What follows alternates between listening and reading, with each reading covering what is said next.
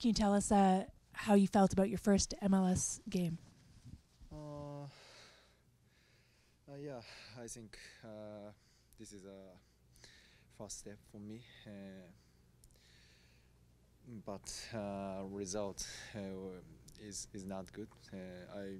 I'm disappointed. So, uh, but next game is coming, so I have to analyze and um, keep head up and focus on the next game.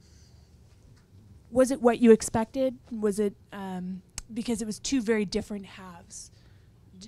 Were you kind of expecting that, or were you expecting something different? Yeah, first half we played well. Second half a little bit change. We have to be patient. It's too easy to concede goal in a row. We have to be patient, and yeah, sometimes happen, but to go in a row, we can change. Yeah. Yohei, hi. You Hi. were very calm and cool and collected on the ball today. How important is that part of your game, just being cool and really helping your team build out of the back the way it did? Yeah, I'm trying to stay calm, and I want to make the environment, everyone uh, uh, play comfortable.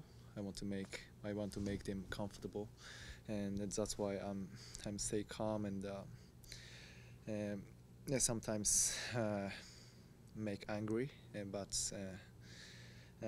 depend on the situation. I'm always control myself. With your first 90 minutes under your belt now in the MLS, how do you compare it to the J League? Well, uh,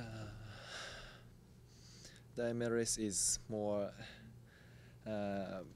mm, more go to attack the goal, and more open games, and the Japanese J League is more compact, and the possession is a lot of teams played that kind of style, and I think that is the difference. Yeah. Hi, Yohei. Hi. Vanny has talked about you as being one of probably the best goalkeepers in MLS with your feet. With you saying just how open MLS is that a strength that you think you're going to really be able to use going forward? Yeah, I think my feet is my strength, but uh, I'm not sure about everything about MLS, and I don't know about other goalkeeper, and yeah, but I can play well with my feet, and I can make the difference from other goalkeeper.